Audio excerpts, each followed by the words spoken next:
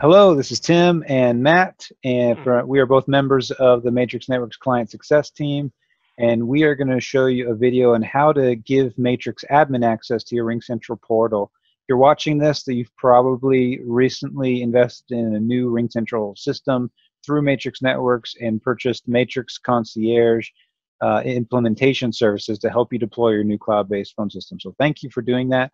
We're excited about the project. Matt, take it away. All right, so as you can see, I'm sharing up my screen. So usually when you first get your RingCentral account set up, whoever signed off on the contract is usually created as what's called the super admin. It's like the default extension on the whole account. So they'll get an activation email from RingCentral. They'll have to go through the activation process, answer some security, set up some security questions, set up a PIN number. And once they have full access to the system and they're able to log in, it can bring them into what's called the admin portal. You want to make sure this says admin. There's two different selections up here, admin portal and my extension. So if I just switch over to my extension, now I'm just controlling or changing settings for my personal extension. So we want to make sure we're in the admin portal. That's step one. This is the landing page where it takes you when you first log in. So to give us access, we start off by going to users. The first thing we're going to do is we're going to hit add. As you can see, we have all of our employees at Matrix Networks in this list. So the first thing we're going to do is start off by hitting add user. It's going to pop up a screen. Domestic is fine. Select location, and we hit next. And for this one here, we want to make sure we add users without devices. So this makes this a non-billing account, and we do not want any phone numbers. So we set the quantity of 1. You'll notice the add button lights up. So we hit add. You're going to scroll down here, see the 0 total estimated cost, and then we hit next. And then it brings us to the confirmation page, and it's your orders being processed, and order confirmation will be sent to you by email in a couple minutes. Is this what it's called to create a virtual user? Is that what this is? It is. It's kind of like a virtual user on the system. There's no phone number assigned to it. There's no device assigned to it.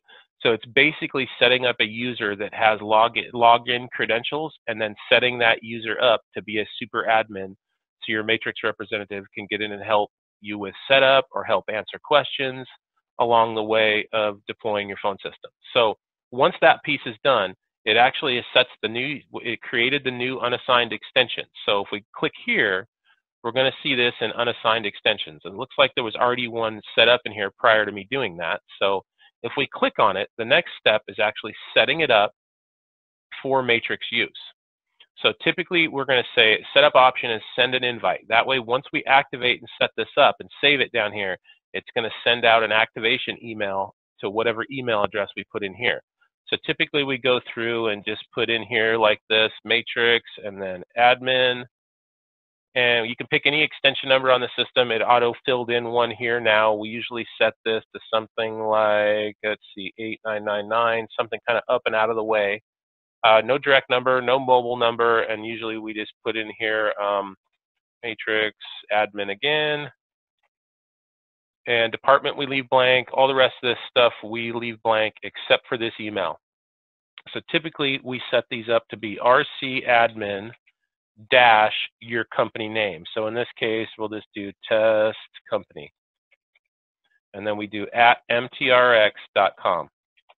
So basically what we do in at Matrix is we create kind of a virtual email account. And we set this up just like this with your company name here. And then we set it up so whenever an email comes in, it actually sends it over to our client success inbox. So we verify the email uniqueness and we are good to go. So once we do this, we hit save and an email is going to get sent out. Obviously this isn't set up, so we're not going to receive it. But once this is set up, I forgot to do one thing, but we can do that right here. I forgot to have this be set up as a super admin. So here's our extension.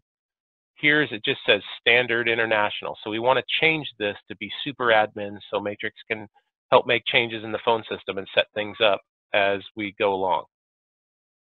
So I got to remember where they always change this on me. Right here, nope. Settings and permissions. Settings and permissions, yep. Oh, where are we here? Standard international. So we got to change this to be a super admin. Once we do this and save it, now the Matrix representative who's helping you deploy your RingCentral phone system will have full admin rights to add extensions, to help you guys set these up as we move through the process.